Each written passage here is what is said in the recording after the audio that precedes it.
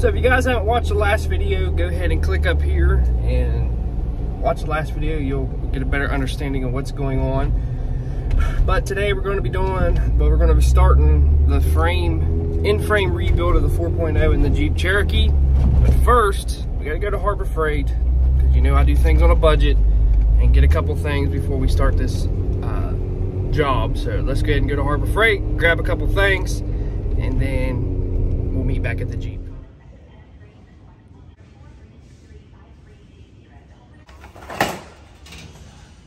So we're out here working on the old Cherokee, and I'm going to show you what I found inside the oil pan. So I went ahead and dropped the oil pan, take a gander up here, and I wiggled all the rod bearings, all that good stuff. And as you can see, it almost like everything checks out until we go over here to the oil pan. And as you can see, good old piston slap and a piston broke.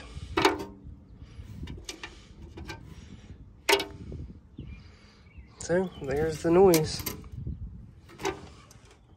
So I went ahead and skipped the teardown video, because if you've ever put a manifold gasket on these, basically tear it down the same.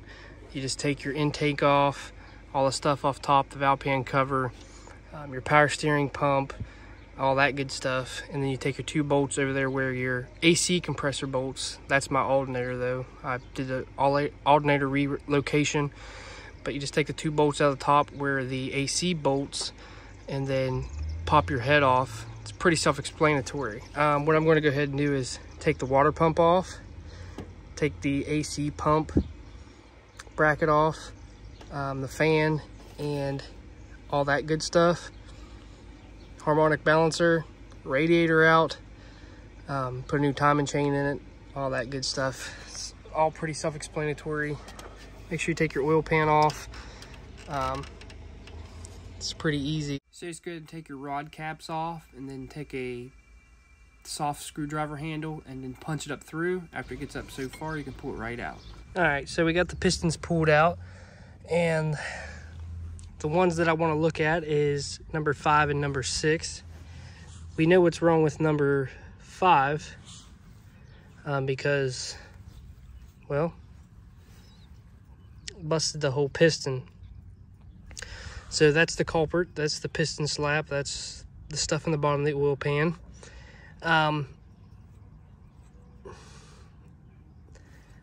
So that piston's pretty much junk, right? So I was looking at the other pistons, and you know, they look good. They have some wear. You know, they definitely need replaced. If you didn't have the money, you know, these would get you by for a while, but I definitely recommend replacing these, right? So even though a piston looks pretty decent, you need to really inspect it, because if you look close,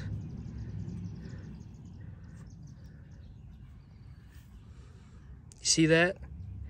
This whole piston is about to bust, just like this one did. So if you look close, there's a crack there, crack here. So you're better off to go ahead and replace the pistons, because these aren't any good. So what I'm doing here is pulling the harmonic balancer with a set of ratchet straps that I got from Harbor Freight. They don't make a good crow's foot puller nowadays. They either break or the bolts strip out. So this is the easiest way I found to remove the harmonic balancer on my 4.0, and it honestly worked out really, really well.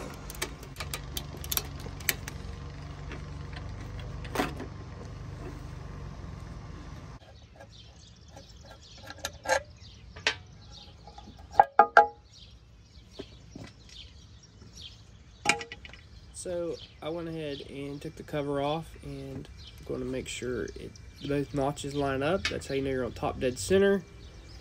Pop this bolt loose, and go ahead and change the timing chain set while we're here. It'll be the first thing I do, so I know I get it back in time.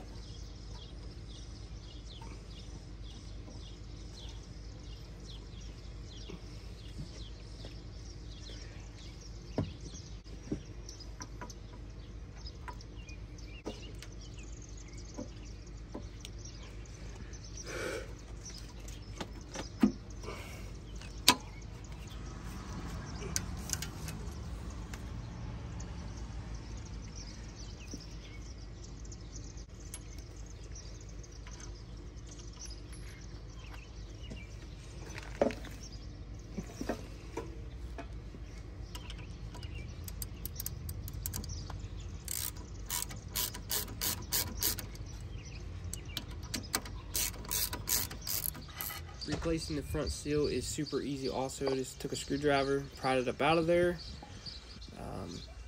You're going ahead and clean all the gunk out of there. So that's what I went ahead and did. After I cleaned it up, I just took the rag and softly beat it in there and then tapped it around with a claw hammer. It's light and it doesn't mar it up too bad, and I've done this for a long time and this is the way I do it, and I never had any problems with the seals leaking. And don't forget your timing chain guide. Mine actually broke and I have to go buy a new one. So what I've done here is cut the top of the piston with a grinder, cut it in two where it slides off the rod. And basically I'm just going to go ahead and press the pin out of the rod. I marked it which side that it came off of. That's the driver's side. And I made a little jig here out of a ball joint pressed and a bolt and a washer. And I took a pipe wrench. They're in there pretty good. You could probably heat it up and it come out a little bit easier. I just wanted to see if I could get it out without doing that. And with a little bit of turning and some patience, the pin actually started to come out.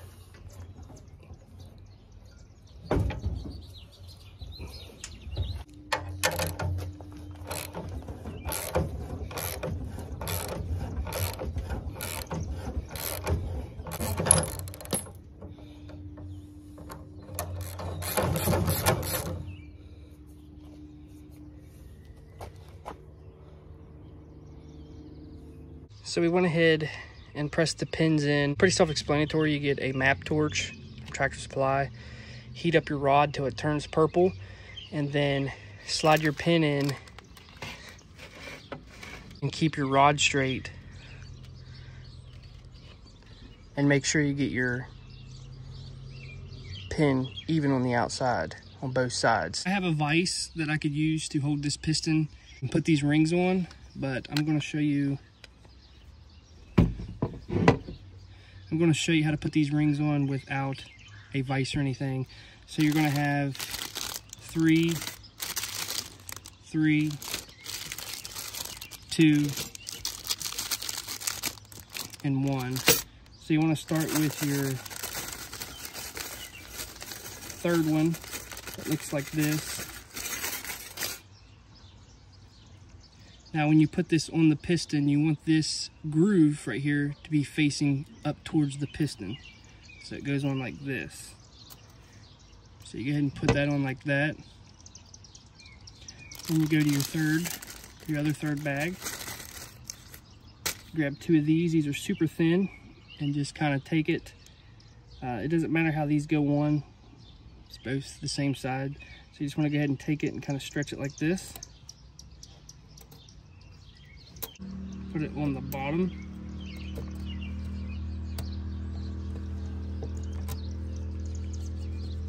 Just like that. Then your other one goes on top of this.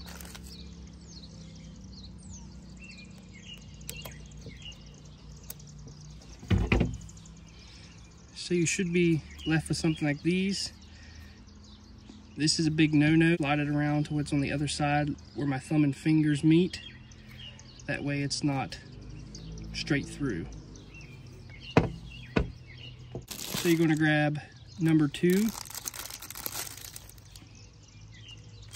This is pretty self-explanatory. People buy pliers and stuff to do this with. You don't have to. I'm going to show you the trick that I use. This has a little dot on the top, so that means it goes facing towards the top.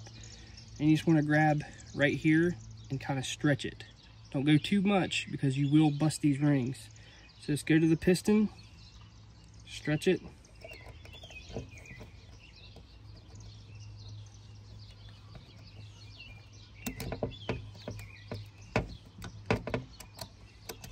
It goes right down in the second groove. You grab your first one. It don't have a notch or a taper to it, so you just go ahead and stick it on.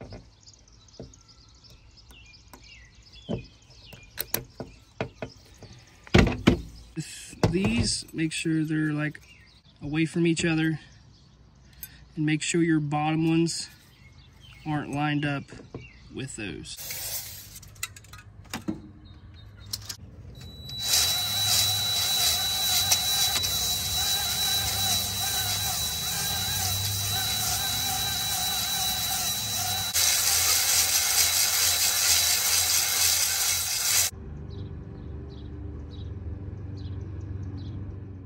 Crank bearings in is super easy. Taking them out's easy. Just loosen up the crank until it's hanging. Don't take all the caps off, just loosen it up, spin it, and your bearing should come right out, as you can see right here. Putting it in, you just push it back around with your fingers, and then don't forget to put your bearing on the cap, and then put the cap back on. So we're going to go ahead and put a couple pistons in. This is pretty easy. That's basically all you do. It's pretty self-explanatory. It's got 2 more to put in, and we'll be ready to rock and roll, go underneath and torque everything. The rod bearings aren't that bad. I mean, you can tell they got 200,000 miles on them, but I've seen worse.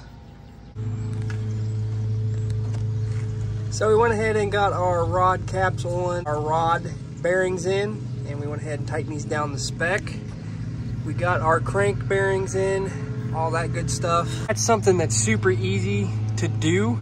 This Jeep had a rear main seal pin in it when I first got it, so I'm not going to replace that. It's not even a year old. But yeah, so the rod bearings, the crank bearings been put in. I just got to put the girdle back on.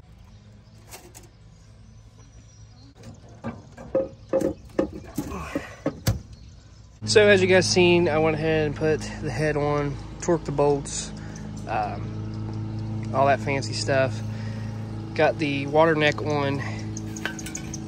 So we're gonna have to wait to put the water pump on and the timing chain cover, because my timing chain guide was broke. It didn't come with the kit that I got. I don't know why. Tried to hunt it down at local parts stores. I couldn't. So what I had to do was order it off Amazon. It's not going to be here until next week. So it kind of puts a stop to our build. Like I said, this engine is so easy to build. It's pretty self-explanatory. That's why I'm not going into super detail about it, because it's just pulling the pistons out, putting rod bearings and everything in it. So basically now it's just a waiting game on some parts. Nothing I can do about it. We're so close to getting it running, but like I said, we're waiting on some small little parts that keep this thing from running. But I hope you guys enjoyed the video. I'll see you guys next time.